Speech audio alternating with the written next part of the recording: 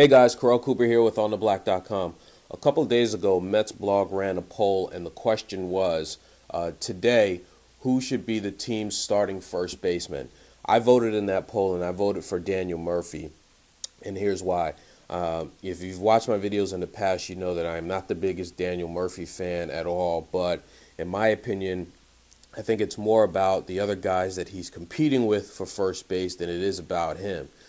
Meaning, Mike Jacobs, for example, I don't think he's done anything that's given the Mets management any reason to start him over Murphy. And then if you take Ike Davis, I've said in the past before that while Ike Davis is tearing it up right now in spring training, I still think he should start off the season in the minors, continue to develop, and to continue to get better.